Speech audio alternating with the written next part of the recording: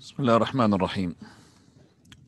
الحمد لله رب العالمين وأصلي وأسلم على أشرف المرسلين وعلى آله وصحبه أجمعين وعلى من تبع هداهم إلى يوم الدين.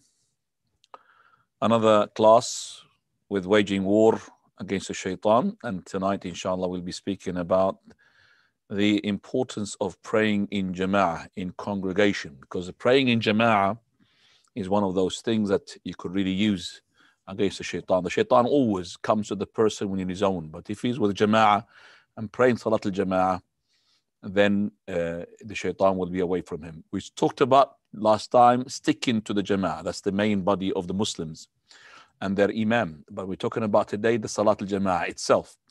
So the Prophet ﷺ, he said, ما من ثلاثة في قرية أو بدو لا تقام فيهم الصلاة إلا وقد استحوذ عليهم الشيطان. Meaning, if there are three people in a village or in an outside area from the town where the salah is not established in them, then the Shaytaan will overwhelm them, will overcome them, will rule them, will be in control of them.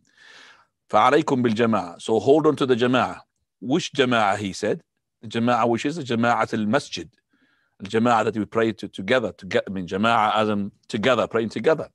For verily the wolf takes the sheep which is away from the flock of the sheep.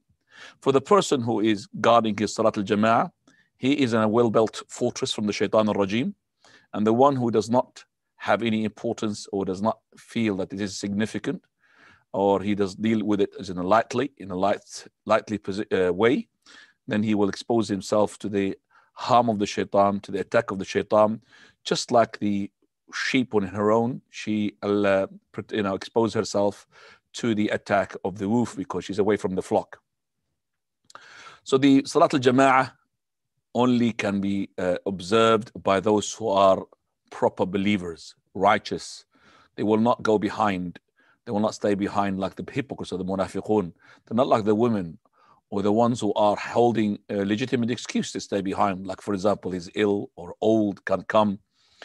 As for the proof that no one or the only people who are observed the Salat al-Jama'ah in congregation are the proper righteous people, the ayah in Surah An-Nur, where Allah subhanahu wa ta'ala, he says, في بيوت أذن الله أن ترفع ويذكر فيها اسمه يسبح له فيها بالغدو والآصال رجال لا تلهيهم تجارة ولا بيع عن ذكر الله وإقام الصلاة وإيتاء الزكاة يخافون يوما تتقلب فيه القلوب والأبصار.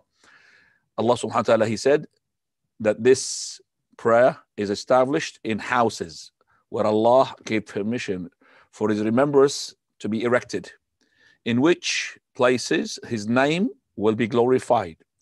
Glorified by whom?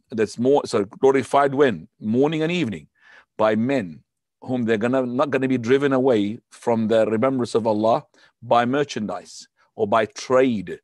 That it will not divert them from establishing the prayer and giving the zakah, because they are afraid of a day in which the hearts and the eyes are turned over. So this is the day of resurrection. So those are the men whom Allah subhanahu wa ta'ala also, he spoke about them in Surah Al-Mu'minun. إِنَّ الَّذِينَ هُمْ مِنْ خَشْيَةِ رَبِّهِمْ مُشْفِقُونَ. Those are the ones whom Allah Azza wa Jalla said, they are from the fear of Allah, they scared. وَالَّذِينَ هُمْ بِآيَاتِ رَبِّهِمْ يُؤْمِنُونَ. And those are the ones who are believers in the signs of Allah Azza wa Jal, in the verses of Allah subhanahu wa ta'ala. وَالَّذِينَ هُمْ بِرَبِّهِمْ لَا يُشْرِكُونَ. And those are the ones who do not commit shirk in their Lord. وَالَّذِينَ يُؤْتُونَ مَا آتَوا وَقُلُوبُهُمْ وَجِلَةٌ إِلَى رَبِّهِمْ راجعون. والذين يؤتون ما آتوا وقلوبهم وجلة أنهم إلى ربهم راجعون. Those are the one who give what they give from the sadaqah, they give what they give from the good deeds, yet their hearts are scared. Is their deed going to be accepted or not? Because they're going to be returned to their Lord. أولئك يسارعون في الخيرات. أولئك يسارعون في الخيرات وهم لها سابقون. Those are the one who will race in the good, and they will be in the front. Abdullah ibn Mas'ud, he says regarding those people in description, that the man will be brought, even though that he's ill to stand up in the row for the congregation, yet he will be managing between two people just to come to the Jama'ah. Those are the people who will not abandon the Jama'ah. As for the proof that the one who will abandon the Jama'ah are those who are hypocrites, Prophet ﷺ, he said, the most heaviest prayer upon the munafiqeen. The hypocrites are the prayer of the Isha and the prayer of the Fajr. And if they know what is in them from the Ajr, they will come to it even crawling. And I'm about to command for the prayer to be established. And I'm about to take a group of people where they have got a wooden stick with them. And I will burn the houses of those people who do not witness the Jama'ah. So the Prophet would make the prayer of Jama'ah to go ahead, and he will go with some people with him. They've got some wooden stick with them, and they will go to the houses of those people who do not witness the Jama'ah, and will burn their houses down. Also, Abdullah ibn Mas'ud in that hadith, which is Imam Muslim, which, well, I'm going to rate all of it, inshallah, together. He said that the person who stays behind from the prayer of the Jama'ah is the hypocrite whom his hypocrisy is known to everybody. Allah subhanahu wa ta'ala, he described the hypocrites in Surah At-Tawbah. قال ولا يأتون الصلاة إلا وهم كسالى. They don't come to the prayer except they are lazy. And Allah subhanahu wa ta'ala also, he said وإذا قاموا إلى الصلاة قاموا كسالى. Surah An-Nisa. And if they come to prayer, they come to it in a lazy fashion. So the proof that the Salat al-Jama'ah, that it is only attended except by the men or the righteous, that what we have mentioned in Surah An-Nur, and we have mentioned with Abdullah ibn Mas'ud. And also, Salat al-Jama'ah will not be attended by the women because it's not compulsory upon them. Because the Prophet ﷺ, he said, do not prevent the women if they want to come to the masjid, but verily the house is better for them. That means to pray the Jama'ah prayer in the house is better than to come to the masjid, unless it is Taraweeh prayer, or unless, because it has to be in the masjid, or unless it is a prayer where there is a benefit in it, an educational benefit that she needs to have it. So the Taraweeh prayer, because it is Taraweeh prayer, it's not an option to do it in the house. Okay, Jumu'ah, no, she doesn't have to come to Jumu'ah because it's not compulsory upon her. But the Taraweeh, yes, if she wishes. And also for the women, where there's a talk and she's in need of that talk, then she come to the masjid. As for the proof where the Jama'ah, the congregational prayer, is not compulsory upon those who are having legitimate excuse, is what we have from Allah subhanahu wa ta'ala. He said, فَاتَّقُوا اللَّهَ مَا اسْتَطَعْتُمْ. Fear Allah as much as you can. لَا يُكَلِّفُ اللَّهُ نَفْسًا إِلَّا وُسْعَهَا. Allah will not burden a soul except what it can take. إِذَا أَمَرْتُكُمْ بِشَيْءٍ فَأْتُوا بِهِ مَا اسْتَطَعْتُمْ. Prophet said, if I command you with something, then do what you are able to do. And also the Prophet said, مَنْ سَمِعَ النِّدَاء فَلَمْ يَأْتِي فَلَا صَلَاةَ لَهُ إِلَّا مِنْ عُذْرٍ. He who does not hear the call of the adhan and he does not come to it, then there is no salah for him except there is an excuse. So if there's an excuse, you could pray in the house. But if there isn't no excuse, then you are from those people who are hypocrites. So ask yourself, as a person who is now praying at home, you don't pray in the Jama'ah, which category you belong to? Are you from the women? Okay, no Jama'ah. Are you from those who got legitimate excuse? Very ill or old, or you are attending an old person, you can't leave him because he's in need of you, or are you a hypocrite?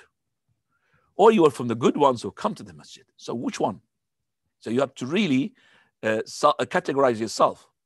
So are you from the ones who had just stayed behind and preoccupied by the dunya, looking at your eBays and how much money you could make, so that the Shaytaan had overwhelmed you and he made you to, remember, forget the memories of Allah and forget the salah? Are you from those people? Maybe you haven't got, your masjid is too far. Okay, the masjid is far, but it doesn't mean that you abandon the masjid totally. At least you come twice a week, once a week, or every time you feel your heart is going down in its iman, so you need to revive. The only way to revive your iman is to mix up with good people.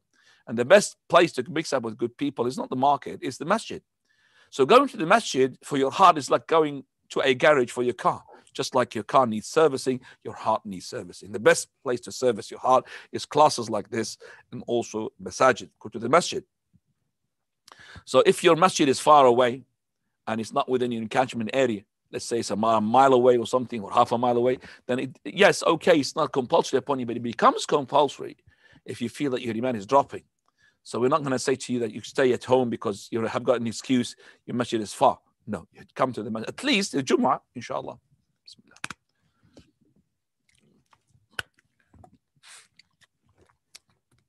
Bismillah. The proofs from the Quran and the Sunnah, and the proofs from the sayings of the companions regarding that this congregational prayer is compulsory, except if there is an excuse, as we have said. You're a woman, you are ill, you are an old man, you are attending an old man, so and so, or the masjid is far away from you. From the Quran, Allah subhanahu wa ta'ala, He says in Surah Al-Baqarah, حافظوا على الصلوات والصلاة الوسطى وقوموا لله قانتين. Observe your prayers, especially the middle prayer, Asr prayer, and stand up to Allah subhanahu wa ta'ala in a way which is called submissiveness, qunut, righteousness. Allah subhanahu wa ta'ala also, He commanded His believers to observe the prayer, and from observing the prayer is that to pray it on time. As Allah subhanahu wa ta'ala, He said, إن الصلاة كانت على المؤمنين كتابا موقوتا. Verily the prayer is upon the believers as a timed book. Also Allah subhanahu wa ta'ala said in Surah Al-Jumu'ah, يا أيها الذين آمنوا إذا نودي للصلاة من يوم الجمعة فاسعوا إلى ذكر الله وذروا البيع ذلكم خير لكم إن كنتم تعلمون. Meaning, all you who believe, if the prayer for the Jumu'ah has been called to, then go ahead and fulfill this call and leave aside the trading and selling, for verily this is better for you if you know better. This is better for you if you know.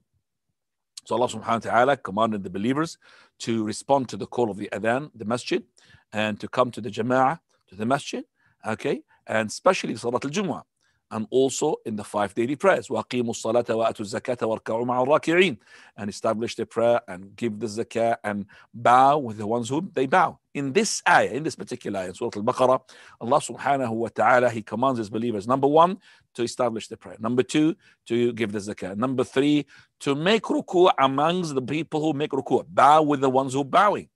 And how can you bow with the ones who are bowing? Except in the masjid, where the people are there, the masjid. This is the only one, not in the markets. So what? So the command here is the command for compulsion. So you have to come. That is to the masjid, just like you are. So the first command was to give to establish the prayers. Second command is to give the zakah. The third command is to bow with the ones who bow. That means the jama'ah. So the first one is compulsory, which is to establish the prayer. Second one is compulsory, to give the zakah. So you're saying to me the third one is not compulsory. So if you contemplate this ayah, so Allah subhanahu wa ta'ala says in Surah Al-Baqarah, وَأَقِيمُوا الصَّلَاةَ وَآتُوا الزَّكَاةَ وَارْكَعُوا مَعَ الرَّاكِعِينَ. Establish the prayer, give the zakah, and bow with the ones who bow. So you've got establishing the prayer, that's compulsory. Giving the zakah, that's compulsory.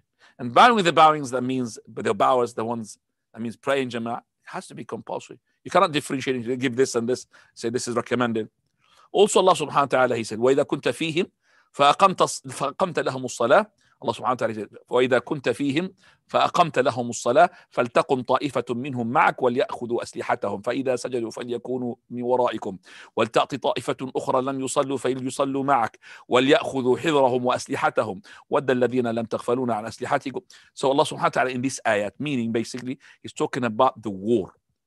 And Allah Azza wa Jal is talking about the way that the companion they should be, that is in war, to even when it comes to the jama'ah, it has to be the prayer, it has to be a prayer of jama'ah. So let's just reverse this ayat. قال Allah subhanahu wa ta'ala said, وَإِذَا كُنْتَ فِيهِمْ فَأَقَمْتَ لَهُمُ الصَّلَاةَ. And if you are to be amongst them, O Muhammad, and you have established the prayer, فَلْتَقُمْ طَائِفَةٌ مِّنْهُمْ مَعَكَ. Let one group, that means this is one of the ways of praying Salat al-Khawf, prayer of let a group of them, I mean not all of them, to pray with you. وَلْيَأْخُذُوا أَسْلِحَتَهُم. And let them take their weapons with them. So they've got the sword with them, the spear with them, the shield with them. فَإِذَا سَجَدُوا فَلْيَكُونُوا مِنْ وَرَائِكُمْ.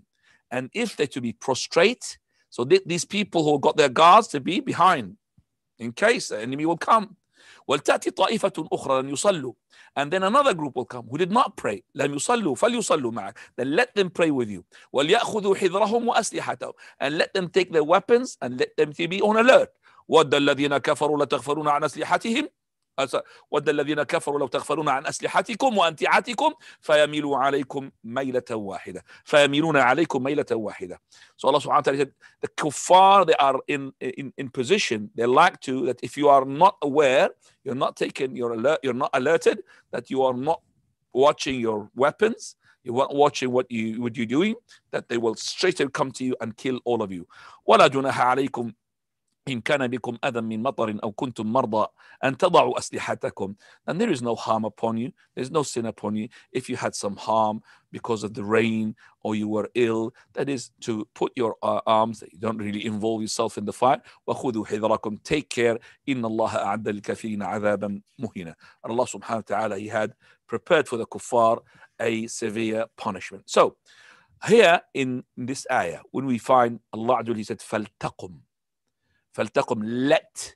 And here let is as a command form. Here command, let.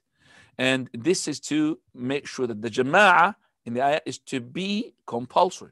Allah subhanahu wa ta'ala, He had commanded for the prayer to be in jama'ah in a time where you think it is impossible to make a jama'ah because the enemies are watching. And we have more of excuse to pray on our own. Yet Allah is commanding us to pray in jama'ah in the time of fear, in the land of the battlefield.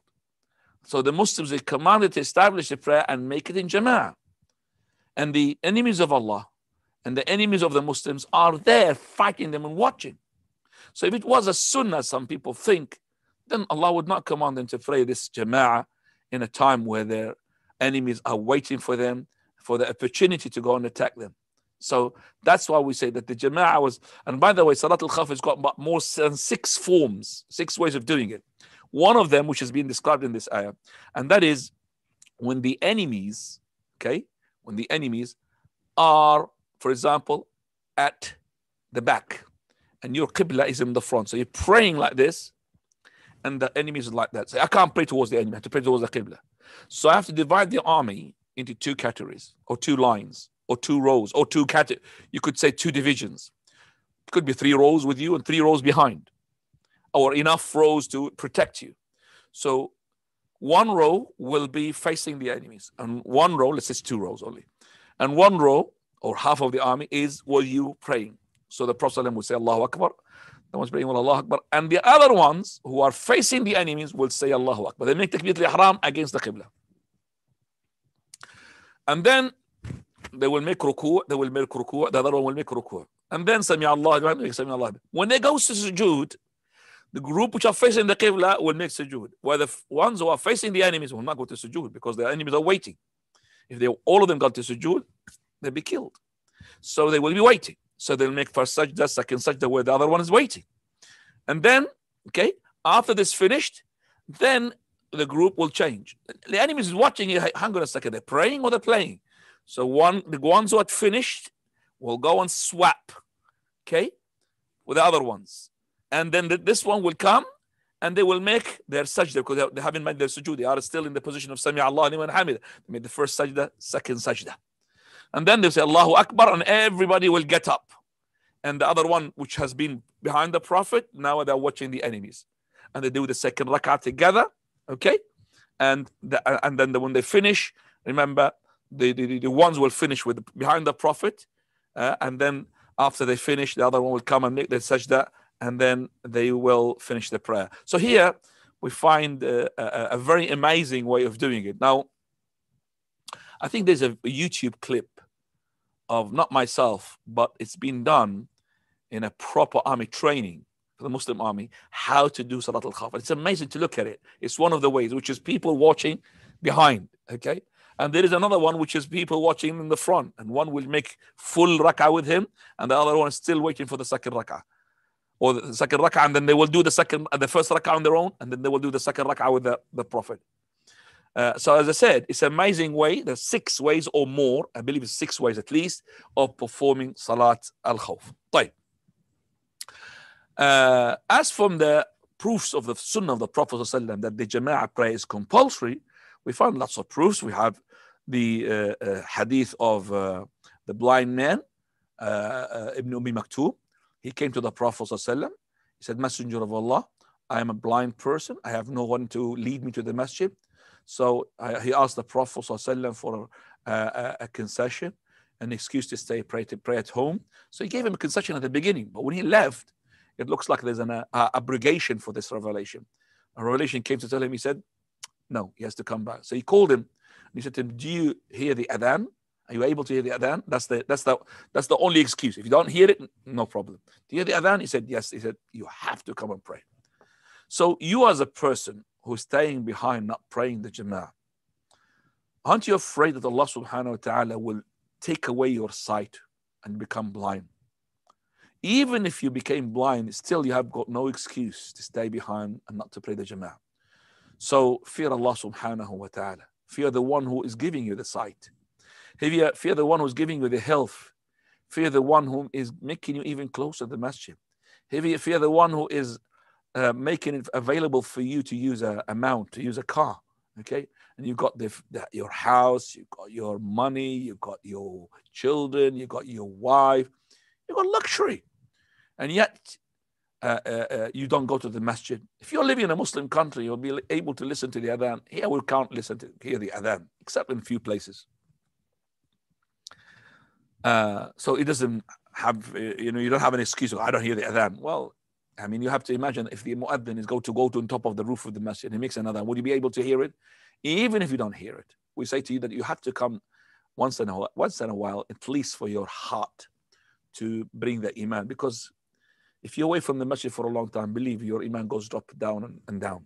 Especially with this lockdown now, we have a lot of excuse to stay behind, Allah musta'an. So go to the masjid. We used to complain that the masajid, some of them, they close because of the lockdown. But I have more complaint than when the masjid are open, people are not going there. I said, I'm on lockdown. Wallahi, I have seen a person whom the masjid is next to him, and he's not praying the Jumu'ah. So what is an excuse for him? If he says, for example, this masjid is not open, go to another masjid. If this masjid doesn't allow people who are over such a certain age, well, go to another masjid. Maybe it's got a certain, it's got a different age.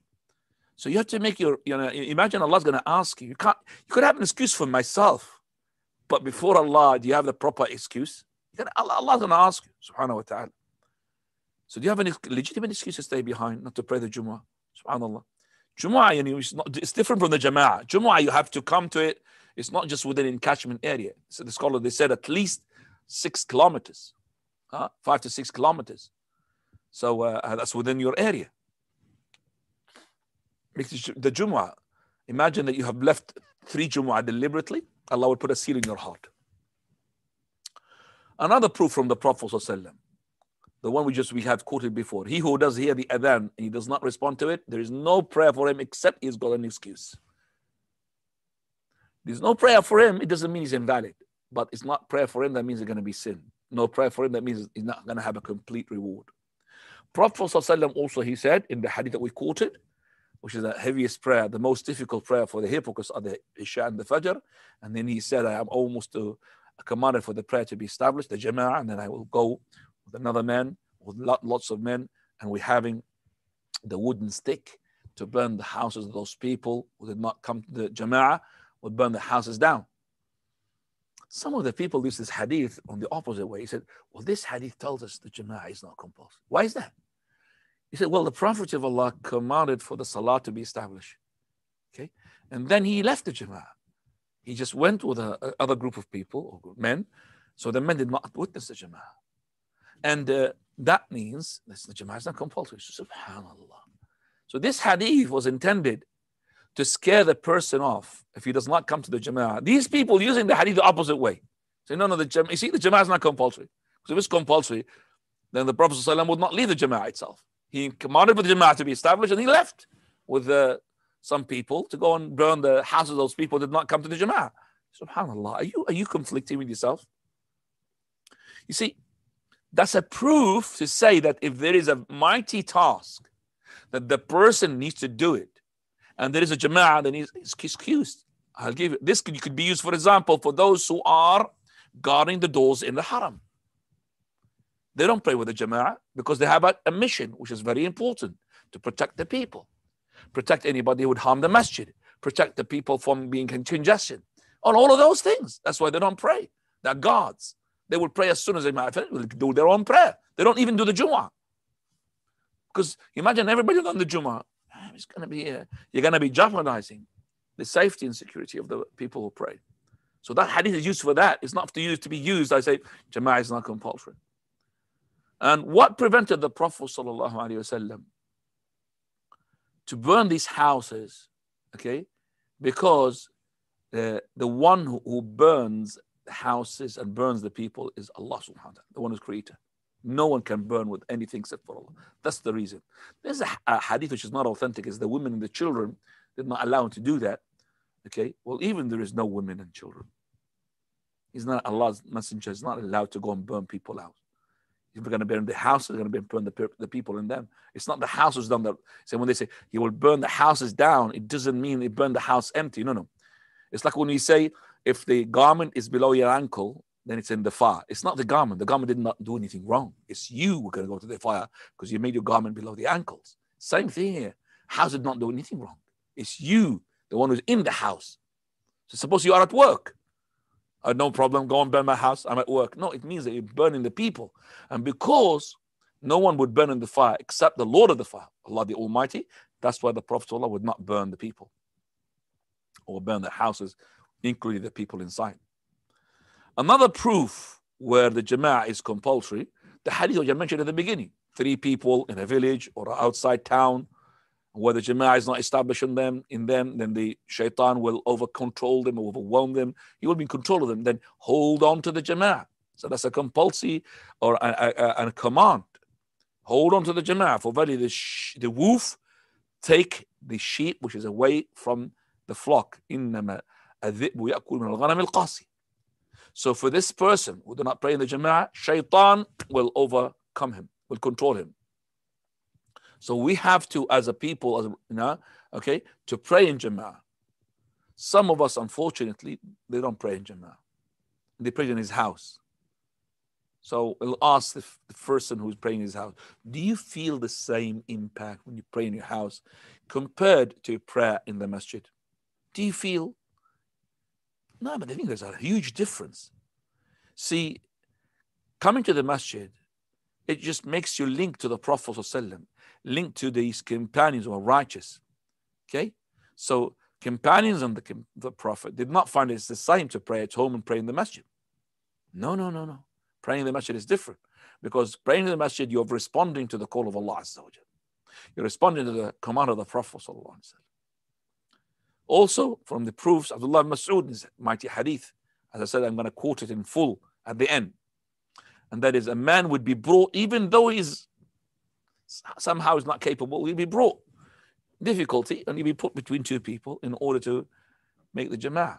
So the man who was ill in the time of the companions, he would be brought between 2 people until he will be put into the row. So this is a proof that the Jama'ah is compulsory. And the Jama'ah he was talking about in the masjid. But if the masjid is too far and you're praying at home, then we say to you, pray with your family, better than praying in Rome. Sahaba, they are imitating the Prophet ﷺ. For the Prophet ﷺ, in the time of his illness, when he was about to die, in the last days of his, he used to come to the masjid and used to be held between 2 people from his family. Ali ibn Abi Talib would hold him to bring him to the masjid. Okay? So even his wives will hold him just to take him to the door where he could go to the masjid. And even they will bring him to the masjid, even his feet are dragging to the masjid. This is the one whom Allah forgave for him the past and the future sins. That's why we find Al-Imam al-Bukhari had made a chapter title regarding the person who prays Jama'ah and he's ill. So he said the chapter of the illness or the amount of illness of the person that would make him to witness the Jama'ah. That means how much illness do you need to be exempted from the Jama'ah? As for those who say that the Jama'ah is sunnah, okay, and it's not compulsory, they're using, the hadith which I mentioned before, which is not really that much, but they use the following 2 hadiths. First one, Salatul Jama'ah, Jama'ah's prayer is better than the Jama'ah, than the praying on your own 27 times, or it will be different 27 ranks. And the other hadith which is similar, praying of the person in the Jama'ah is going to be having a multiple compared to the prayer on his own in his house of 25, in his house or in his market, 25 times. So some of those people who had taken these two hadiths as to be an alibi and excuse that the Jama'ah is not compulsory. First of all, these ahadith, they don't talk about the compulsion of the prayer of the Jama'ah. They're not talking about whether the prayer is compulsory or not. This hadith came just to show the amount of reward that you will be able to gain if you prayed in Jama'ah compared to pray on your own. If you prayed in the masjid compared to praying at home. Did not come to the. It's like another hadith, okay, where the Prophet ﷺ, in the hadith Sahib al-Sabtiyatayn, that is not to walk with shoes between the graves. Not to walk with shoes with your graves. So when you're between the graves and you're able to walk, it's not muddy, then take off your shoes. Then we have another hadith where the Prophet ﷺ, he said, Sahih Bukhari, that when the people bury the person and they leave, the person who is inside the grave, he will be able, because his soul will come to him, he will be able only to hear the following: قَرْعَ نِعَالِ أَصْحَابِهِ, that is the footstep, the shoes sound of his family companions leaving him. So they said, well, they say, some of them, that it's not really prohibited to put your shoes on, because this hadith says that this person will be able to hear the shoes of those people leaving him. We say, Habibi, my dear, that this hadith, it did not come for the sake of presenting the verdict regarding putting your shoes or not putting your shoes when you are between the graves. It came to show, this hadith, to present that this person, he will have his soul back, and he will be questioned by Munkar and Nakir, the two angels, and he will be able to hear his people leaving him. He did not say he will be able to hear what the people talking or the people saying. So here, just to show that he's able to, and from that, people having some shoes will leave, but it doesn't mean, oh, this is permissible. The other hadith says, when the Prophet ﷺ, he saw a man with his shoes on, he said, Ya sahib as-sabtiyatayn, ikhla' sabtiyatayk. Oh, the one who's got the shoes on, take your shoes off. This hadith is to show whether shoes are permissible or not permissible between the graves. Same thing here. This hadith of telling us that the Jama'ah is better than praying on your own, or praying in the masjid is better than praying in your home, at your house. It's not coming to show that, well, it is compulsory or not compulsory. It's just showing you the amount of difference in reward. Secondly, this ahadith says as well that if you prayed it at home, even though you're going to have less rank, even though you're going to be sinned, but your prayer is valid. Very important. Because if we looked at the hadith, which is before, we have من سمع النداء فلم يأته فلا صلاة له من عذر. He who does hear the adhan does not come to it, then there is no prayer for him until he's got an excuse. If you just got that hadith on its own, that means your prayer on your own, your prayer on your house is invalid. But we know now it means that you're going to be sinned if you pray on your own and you had the option of Jama'ah. And also, if you did not have an excuse and you prayed on your own, number one, you're going to be sinned because you have gone against the command. Number two, you're going to get less reward. Okay? So when you're praying on your own or praying in the house, where the option of praying Jama'ah is available and it is in the masjid, and you don't do so, then you're, number one, you sinned if you don't have an excuse. And number two, you're going to have less reward. And the reward is a lot. Sahaba radiallahu anhum. And there was Sheikh Mashhur to mention a story about one of the scholars. I will mention it, even though in my heart, I'm not really relaxed to the authenticity of it. There's one of the scholars who had been praying Jama'ah all his life.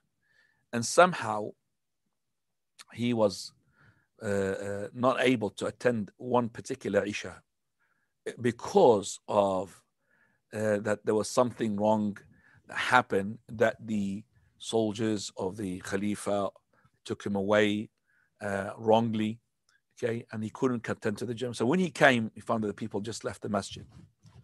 So what he did, when he prayed at home, that person, he prayed the Jama'ah.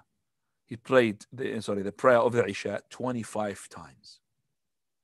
Why? Because he wanted to get the 25 rewards that he used to get in the Jama'ah. I mean, that is in itself, I wouldn't say it's a sunnah to do that. If it's been done, it's not a sunnah, regardless whom he had done it. That if you miss the prayer in the Jama'ah, you pray it 25 times in order to get it. But anyway, in the story it says that he prayed 25 times. Then later on he had a dream, which is a vision, good dream. In his dream, he saw himself, in a horse racing. And he's trying, to get to the front. He's trying to get to the front. One of those horse night riders, one of those horses, he's one of the horses. He was talking to him. He's saying, regardless of how much you're gonna speed up, you will never be able to catch up with us, because we prayed the Jama'ah. So those are the ones with the front. Prayed the Jama'ah, and he is trying to catch up by praying 25 times. Is that no matter what you're going to do, you cannot catch up with the Jama'ah. We say, well, in that story anyway, that he did not stay behind because of laziness. It was a legitimate excuse, so they will have the full reward anyway.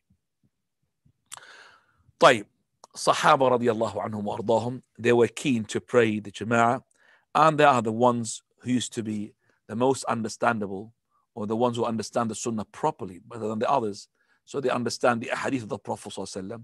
They are the best to understand the Quran. And they are the ones who are the most eager and keen to come to the Jama'ah. Now quoting hadith Abdullah ibn Mas'ud. This hadith is in Sahih, or is Athar, I should say, in Sahih Imam Muslim. Man sarrahu an yalqa Allah ta'ala ghadan muslima. He's pleased, or he wants, or he wishes to meet Allah subhanahu wa ta'ala tomorrow, that means when he dies, as a Muslim. فَلْيُحَافِظْ عَلَى هَؤُلَاءِ الصَّلَوَاتِ حَيْثُ يُنَادَ بِهِنْ. Then let him observe these prayers where the prayer call is called, that means in the masajid. فَإِنَّ اللَّهَ شَرَعَ لِنَبِيِّكُمْ سُنَنَ الْهُدَى. For what Allah subhanahu wa ta'ala had given to your prophet the guidance paths, sunan al-huda. وَإِنَّهُنَّ مِن سُنَنِ الْهُدَى. And praying the Jama'ah prayer, 5 daily prayers, is from the guidance path. وَلَوْ أَنَّكُمْ صَلَّيْتُمْ فِي بُيُوتِكُمْ كَمَا يُصَلِّي هَذَا الْمُتَخَلِّفُ فِي بَيْتِهِ. And if you to pray at home, just like this person who stays behind and pray at home, لَتَرَكْتُمْ سُنَّةَ نَبِيكُمْ. You would have abandoned the sunnah of your prophet. وَلَوْ تَرَكْتُمْ سُنَّةَ نَبِيكُمْ لَضَلَلْتُمْ. And if you to abandon the sunnah of your prophet, then you would have been misguided. Then he said that any person would make wudu in his house and perfects it, and then he comes to the masjid, any masjid, then he will, Allah subhanahu wa ta'ala will give him for every step that he does, hasana, and remove a sayyi'ah, and elevate him a rank, as long as he comes to the masjid. And then he says, and no one would stay behind, that means behind, not to pray the Jama'ah prayer, except for a hypocrite, whom his hypocrisy is known. Hypocrite. For verily the man who is ill, he will come between two men, carrying him to the masjid, in order to be put into the row. SubhanAllah, to pray the Jama'ah. Amazing. That's how the companions they were to be. Ubay ibn Ka'b radiallahu anhu, he said that a man whom he doesn't know anyone else can be further away from the masjid than him. So he used to be living so far from the masjid. Yet, he will never miss one salah of Jama'ah. It was said to this man, why don't you buy a donkey for yourself in order to ride it in this darkness, in this hot heat? So he says, Wallahi, I will not be pleased that if my house is to be next to the masjid. For verily, I want my traversing paces to be recorded for me when I go to the masjid. You know, when he goes to the masjid, he will traverse paces, step, step, step. I wanted that, all of that to be recorded for me. And when I come back to my family, all that to be recorded for me. So the Prophet ﷺ, he said, all of that Allah subhanahu wa ta'ala had gathered it for you. قَدْ جَمَعَ اللَّهُ لَكَ ذَلِكَ كُلَّهُ. Allah gathered all of that for you. And Banu Salama, one of the companions' tribes from the Ansar, when the Prophet ﷺ built a masjid, they wanted to move their places, all of them as a tribe, close to the masjid. So the Prophet ﷺ said to them, Banu Salama, diyarakum tuktabu lakum atharukum. Banu Salama, stick to where you are. It means don't get close to the masjid. Your Your place, your steps will be recorded while you're coming to the masjid. I'm not saying that if you happen to be next to the masjid, now you sell your house and go somewhere else. That's, not really nonsense. I'm talking about if you are further away from the masjid, it's not an excuse. And it's actually more reward for you if you do come to the jama'ah. Look at this man, Ubay ibn Ka'b said, I don't know anybody who lives further away than this man from the masjid. Yet, not a single jama'ah he would miss. For the person who does not come to the masjid in the jama'ah, and he has no excuse from the excuses that we have mentioned before, number one, you expose yourself for the sin. Because Allah subhanahu wa ta'ala commanded you in the Quran to observe the jama'ah in the masjid, and you did not respond to his command. And the Prophet ﷺ, he commanded in his sunnah to observe the salah jama'ah in the masjid, and you did not respond to his command. Also, you have exposed yourself for the attack of the shaitan, because the shaitan will always attack the sheep which is away from the flock, attack the person who is away from the jama'ah. Thirdly, you have deprived yourself from the mighty reward that you're going to get if you pray the jama'ah. Because the Prophet of Allah said you're going to get 25 multiple, 27 multiple, okay, 27 ranks, 25 ranks. Every step you traverse in the masjid going to get you elevated one rank in paradise and take away your sin, give you a hasana. Subhanallah. All of them going to be forgiven from the Prophet sallallahu alaihi wasallam. Also, he said, if you have prayed, so that means after you reach the masjid, if you prayed and you're waiting for the following prayer, you are still in a prayer. Subhanallah.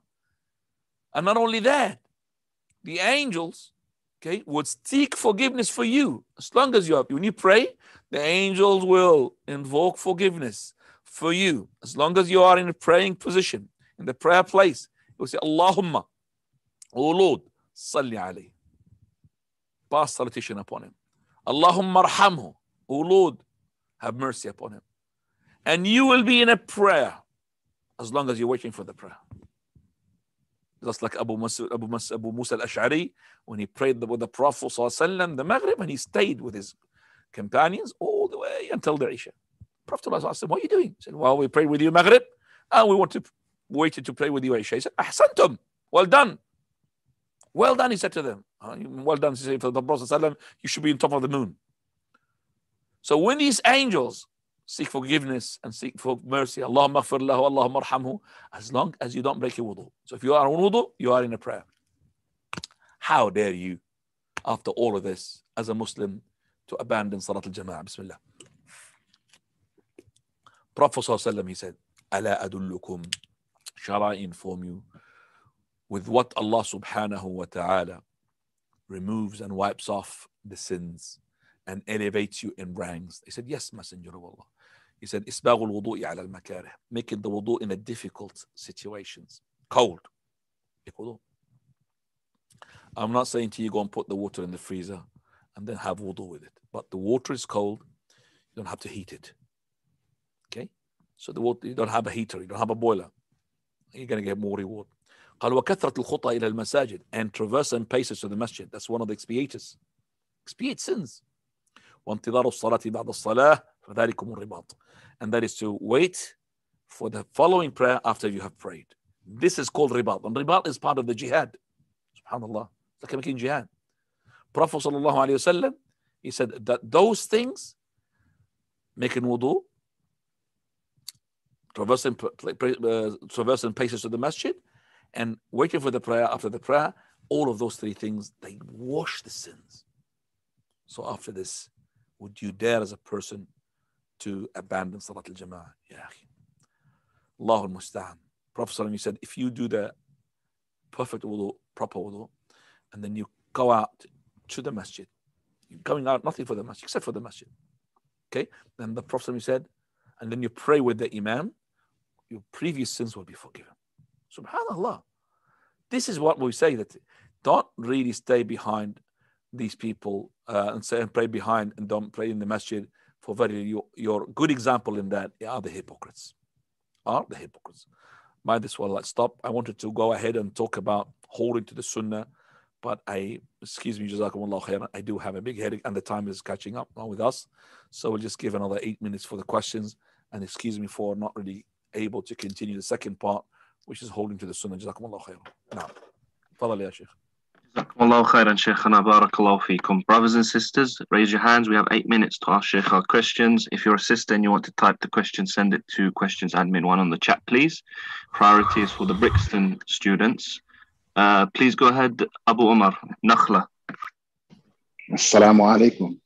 Salam alaikum. Yalla ya Nakhla. Palm tree. Alhamdulillah. Is one of the excuses food, like if there's food prepared for you? Food, why? What food is going to take what? All the prayer? La. So the food, used to eat food and go. But it doesn't go food, and I'm eating food, I'm not going to go to the prayer. Okay? So it's not an excuse. Excuse is just to delay to come to the Takbirat al-Ihram. And the food that will prevent you is the food is ready. Not she's starting to cook or she hasn't finished the cook or, it's just being served and everybody's there. Yes. But it doesn't mean that you, I will wait. No, the food is there. It's being served. So you eat whatever is, makes you not to think about the food, and then you go to the Jama'ah. Now. Jazakallah khairan. Kevin Sunnah, go ahead, brother. Sheikh, what is considered a masjid? And also in places such as airports and hospitals, they have prayer rooms. Can this also be considered a masjid? Masjid has to have fulfill the condition. Condition which is very important is waqf. And this place is being made and designated as a masjid. So that takes out the airport, because the airport room we used to have in Terminal 3, a big place for offering, and then they've changed it now. And they have to walk a mile to go and get it. I remember these days. I remember the Terminal 3 was just close from the shops. They just shifted so far away because they know it's only the Muslims who use that room. They've got the place for the Christians, the place for the Jews.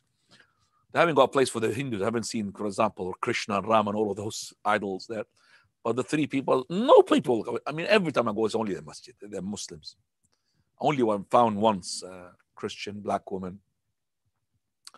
Because the black people, they are the ones who are really holding to the religion of the Christianity. But she was, she was not really right. She's like, she could see the reaction of hers towards the Muslims. Anyway, that's why it prevented me from to go and talk to her about the deen.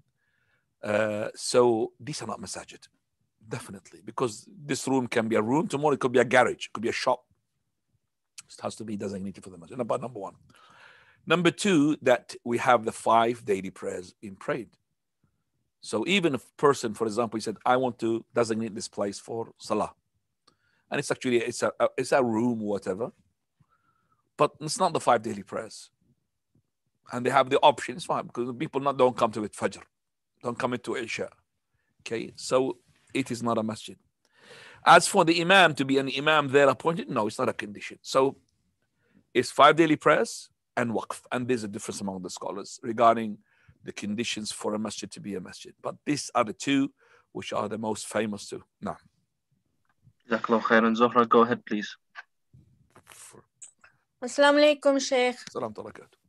My question is about gelatin and a hadith related to it, or sort of related to it. A sister said to me that she cares for someone who was prescribed capsules. She was going to open up the capsules and give them to her in water, the contents, like she usually does. But the leaflet said not to open up the capsules. So she went ahead and just gave her the capsules, I think. But her husband said that she should not do that because there's a hadith. Allah has sent down both the disease and the cure, and He has appointed a cure for every disease. So treat yourselves medically, but use nothing unlawful. Abu Dawood, Tib 11. What does that hadith got to with the gelatin? Hadith is sahih, authentic. So if you think about what is the haram, what is the thing that says gelatin is haram? Hadith is sahih. People treat yourself with halal. And also, Prophet said that there is not a single disease except there is a cure. And he said, please, Allah's Messenger, he said, treat yourself, but don't treat yourself with haram. What is the proof? So what she was confused about is that gelatin is in the capsules. Yeah. But I mean, that hadith tells us not to treat ourselves with haram. It doesn't say if gelatin is haram or not. That's another issue. It tells us not to treat ourselves, for example, with alcohol. Because they say sometimes alcohol cleans up your body. Alcohol, no. Alcohol is haram. It's haram, obvious, 100%, and there's no doubt about that. Treat yourself, for example, with pork. Treat yourself with swine. That's all haram. حرمت عليكم الميتة والدم ولحم الخنزير. لحم الخنزير haram. It's the ayah Quraniya. But the gelatin, who said it's haram? You have to have. So the gelatin is, what is it? To know what it is, then we will know. So gelatin is an extract, chemically processed, became gelatin. But it's being chemically processed. And I'm not saying here cooked. So it's not, I'm not cooking meat and then it's being cooked pork. No. This pork meat, it had, for example, decomposed to such an extent that it became like a rotten thing. Decomposed so much, it just transformed. So you call it istihala. And a good example of that, grape juice. Doesn't it become alcohol? How does it become alcohol? What is the process of grape juice becoming wine? Wine is haram, grape juice is 100% is halal. We know that if the juice, grape juice, is being put in a certain way, under certain circumstances, it will turn into wine. So do we now say the word is haram? Yes. Do we now say the grape juice haram? No, it's still halal. But let's just reverse the process. And there it is. We had wine, which is made of grape. Processed it back to the grape juice. Now, for me to process it, I'm not allowed to touch alcohol, but it's being processed already. And it says to me, onto this bottle, which contains grape juice, it's being processed from grape wine. I mean, originally it was wine, but now it's grape juice. Halal or haram, akhi? So I am concerned about what I've got in my hand. I was reading actually in this one. It hasn't got any gelatin, so I could show it to you. So I'm concerned about this. I'm not concerned about what it was. So this alcohol turned, which is wine, turned into grape juice. So if in the ingredients says it was made from red wine, I don't care what it was made from. It's like you're buying charcoals to burn your meat with, make a barbecue. And it says in the ingredients, it's made of, let's say, poo, the normal poo. The poo, they left it somehow, they processed it, they put it in the sun, and they turned it into charcoals. I'm not really bothered about what it was. I'm bothered what it is now. So this is grape juice. The same thing with gelatin. Gelatin is gelatin. I'm not concerned what is it made from. It made from bovine, made from cows, it made from pork, it made from crocodiles, it made from anything. I am not concerned what is it made from. I'm concerned about this product. Is it haram or not? The gelatin itself. Gelatin is not meat anymore. Have you ever tasted? I have. Ice cream's got gelatin. Tastes like a cow. I never. Or you tasted, for example, sweets. They taste like goats or pork. No. So that is processed chemically so much that it's not really carrying the ingredients of the one before. Exactly like the juice, which is made from wine. We're not allowed to make wine into juice as a Muslim, but it's being made for us already because we're not allowed to touch alcohol. We're not allowed to work with alcohol to change it into halal. We're not allowed to make beer to change into barley, for example, drink, even though it was made from the barley. So, I mean, how can I make it easy for the? Let's say, for the sake of argument, that this gelatin hasn't been processed chemically, okay, into a different substance, still is carrying the characteristics of the haram, whether it is pork, whether it is animals which are not being slaughtered halal, it's not halal gelatin, haram gelatin. It hasn't been processed. Okay. How much quantity of the gelatin is in that item? How much gelatin was being put into the chocolate? That's what I'm asking. Have you ever, by chance or by mistake, whatever, you've eaten ice cream, it's got gelatin, you've tasted cow into it. And you said there's a taste of goat in it or taste of pork in it. How many? No way, because the amount that goes into it is so little. It's exactly like if I have this drink and Okay, I drank from it, and somebody said to me, I was urinating next to this bottle, and what drop of my urine, which is filth and impure, jumped into this bottle. I would be disgusted to read, but it's still halal to drink. I'm not going to drink it, but I'll give it to somebody else to drink it. Because for it to be haram to drink, this drink has to change. Either the taste, or the color, or the smell. If one of these change, smells urine, it looks like the urine, it tastes like urine, then I will not drink it. But if none of the three characteristics had changed, then if one of these three characteristics is not changed, we know for sure that it is still halal. Otherwise, we're going to make lots of, ponds to be not allowed to be going there, because we know that some people jumped in that pond and urinated there. We're talking about swamps and ponds. You're not allowed to go to the sea. How many people not just weed in the sea, they pooed in the sea?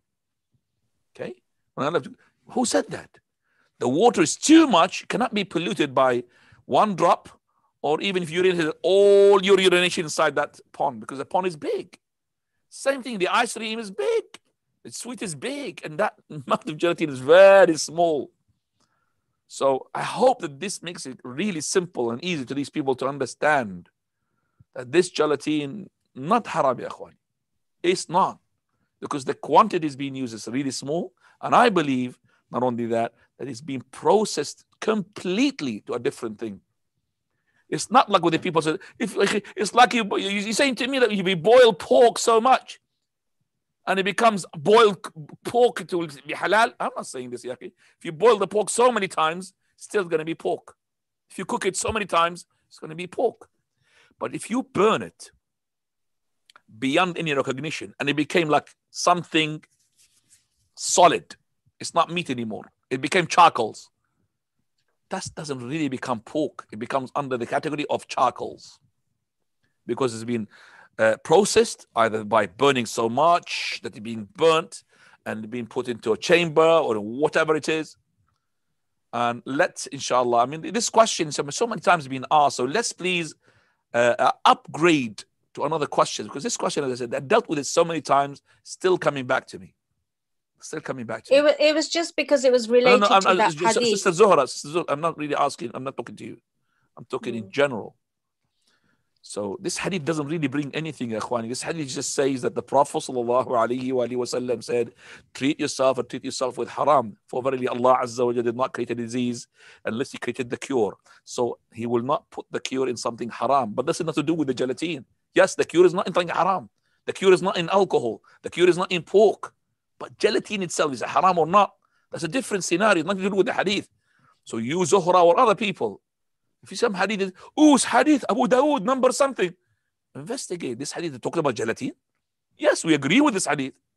This hadith talks about we cannot use haram, like alcohol.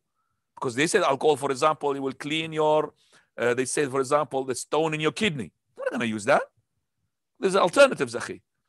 I'm not going to use, for example, coffee medicine, which has got alcohol so much in it. Coffee medicine has got alcohol. So this hadith doesn't. So don't be scared. I brought a hadith, akhi. Abu Dawood, number such and such. Yeah, subhanallah. I'm not talking about you, Zuhra, but this is for all of everybody. Listen to me.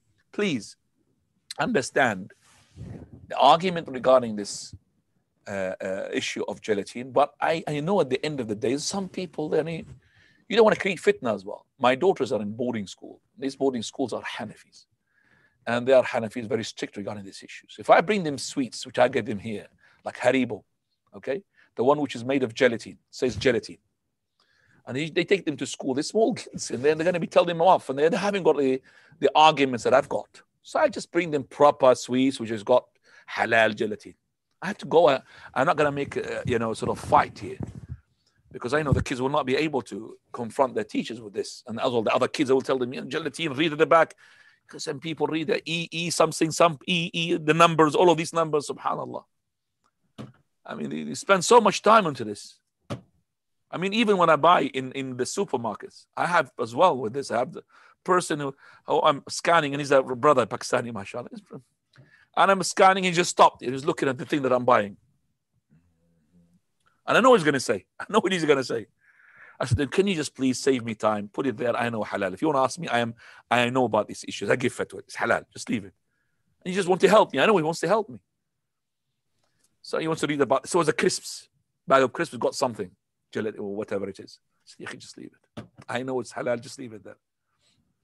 If you're not convinced halal, it's up to you. So I don't really go in fronting people. I will tell the people, this is what I believe, and that's the correct. If you want to follow it, you want to follow it. If you don't want to follow it, it's up to you. We're not going to force you to do anything. But as a student of knowledge, you should know this argument very well. And we're facing this gelatin. We have this gelatin. It's been running with me for 20 years now. And we have fatwa from the scholars as well. Alhamdulillah. Exactly what is Muhammad Bazmul, Hafidahullah. Even though he's not from the scholars, but he had made the same argument. I made more because it's from Shaykh al-Albani. It's not from me. This is the Shaykh al-Albani rahmatullah alayhi's fatwa. Wallahu ta'ala a'lam. Jazakumullah. Jazakallah khairan, Shaykh. Barakallahu feek, Shaykh. You gave us 10 minutes extra now. طيب, I'm going to just call for the brothers, if you don't mind. We can leave the questions, if you don't mind, please. I've got wallahi, a long day. I had a long day, so please forgive me. But actually, the question of Zuhra had woken me up. It did not make me annoyed. No. Woken me up because I want to give you a very good, strong vaccination regarding all of these people who are coming to you regarding the gelatin. And I tell you now something, maybe I would retract my statement later on or not, but I have tasted both haribos of sweets. The one they say it's halal gelatin, it doesn't taste properly. And the one who says just gelatin, it tastes better. I don't know what it is. I'm not saying go for the gelatin, which is halal or not halal, but I'm just saying the one who says gelatin halal, sweets are not really good. What the haribo says gelatin, which is being given in the Asda supermarkets, it's different from the one what I find in the shops where it says halal. They're tasteless. Allahu a'lam. Subhanakallah bihamdik. Ashhadu an la ilaha illa anta astaghfiruka wa